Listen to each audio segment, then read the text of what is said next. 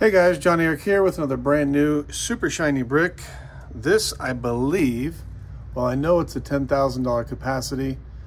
This one we put 100 notes versus 10K. I'll show you in a second because I'm not sure who's getting this. If this is a gift full of cash, if it's gonna have 10,000 in it. This way they have the option, if it is a gift, to put smaller denomination bills if they like. This one is a mirror top with stitching. With the crosshatch sides and the crosshatch bottom, of course, our logo there. Looks very, very nice. Pop this baby open real quick and show you the inside.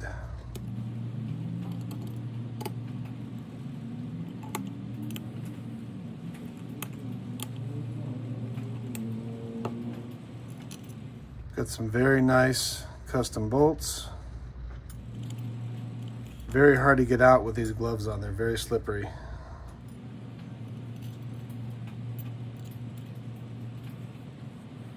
So these bolts came out very nice. Did a mirror finish all the way around. Mirror finish the threads, the sides, the heads, and inside where the tool goes as well. I'm very, very happy with these. Now the client doesn't know it yet, but we put what I think is his name on the inside as well. Came out absolutely gorgeous. Here, like I said, we put 100 notes. Normally we put 10,000. On this one, I speculated it was a gift. Maybe he wants to put 50s in it or even 10s. You could put $10 bills and give somebody $1,000. So this is the inside. We'll load it up real quick. There's not much to do with these. This is $10,000 in funny money. Same thickness as real money. It goes in there. As I say in all my videos, if you're putting money that's been circulated in here, don't worry about it. If it sticks up above, it will definitely compress when you put the lid on. So to put the lid on, you line up 100 notes here and 100 notes here. Put that down. And I didn't show you this. We also did stainless steel sleeves inside here.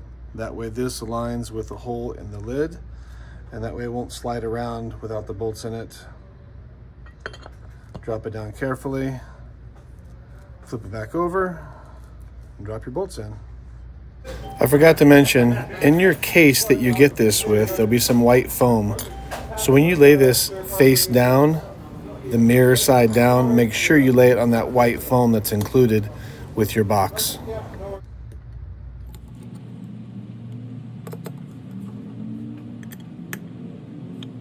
And that's it, $10,000 safe and sound. I think this is a retirement gift, I'm not sure. It says 12/1/82 to 10/8/21. 10/8 was yesterday. So I'm not sure if this is somebody's retirement gift or what this is. I can't wait to hear the story behind it.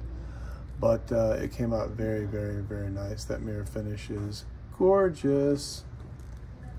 So we'll pop the cash out, box it up, throw it in FedEx today.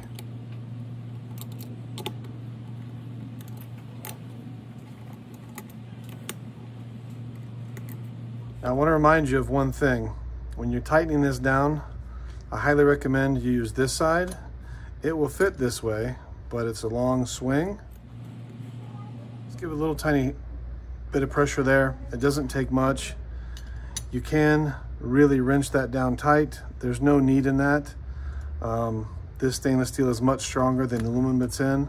I really don't think you could strip it, but over tightening it, there's really no point. It's not going to help anything by over tightening it. An alternate way to take these screws out is like this. Just lift it up, turn it over, get this out of the way. You can either just drop them out like that, or you can pull them out with your fingers. It's up to you. But that's an alternate way to do it. Take your money, put it back down. Remember 100 notes, 100 notes. Whoops. My glove caught in the crack.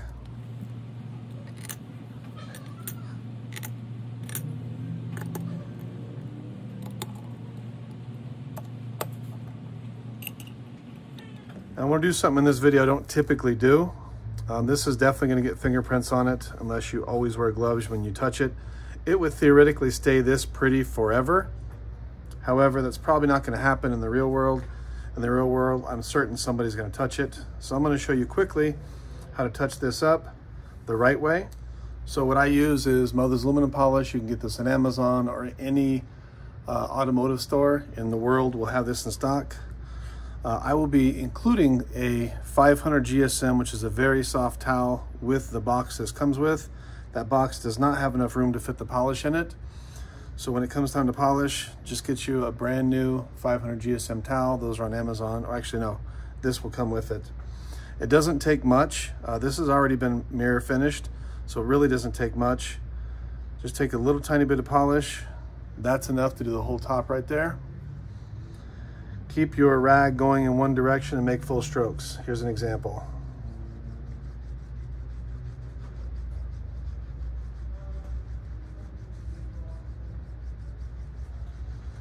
You don't need to press hard. There's nothing to do as far as removing any material or scratches. You can get light scratches out this way. If it's a heavy scratch, send it back to me. I will do it on a polishing machine, or if you have a good polisher in your town, you can have somebody else do it. So that oxidation that came off, that's aluminum coming off. Get enough clean spot in the towel. I like to hold it with one finger real tight like this. Hold this up so it's not rubbing all over it, and do real long, very, very light strokes. I'm probably putting less than 1 pound of pressure on this. I barely have enough pressure on this to hold the towel down. And the longer, the straighter your strokes, the better. When you're polishing, there's really no way around it. You're gonna scratch it. You just wanna get all the scratches going the same direction and have them be as light as you possibly can have them be. So that's a very quick, easy way to do the top. The sides are the same process. I could do a real quick touch up on this in probably 5 minutes and make it look brand new again. Then of course, once you've got it nice and clean, handle it with gloves or, you know, polish it wherever it's gonna be. And that's it, that's your polishing tutorial for the day. I don't have any extras to show you. Actually, that's not true, I do. I do have one more cool thing we just made. I'll show it to you. This is a Tennessee Titans badge. This is designed, this is going on the inside of the door jamb of a Range Rover. We recessed the bottom here for sticky tape. Then this will just mount right to the body of the truck, and you have a nice Tennessee Titans badge.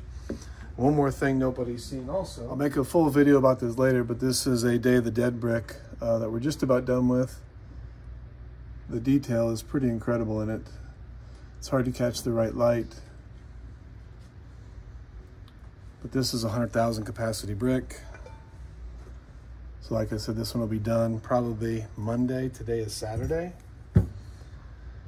So that's our newest, latest project. I always like to share a little sneak peek. I appreciate you guys watching. Please subscribe, leave a comment on the video. We are giving away something very cool on Monday.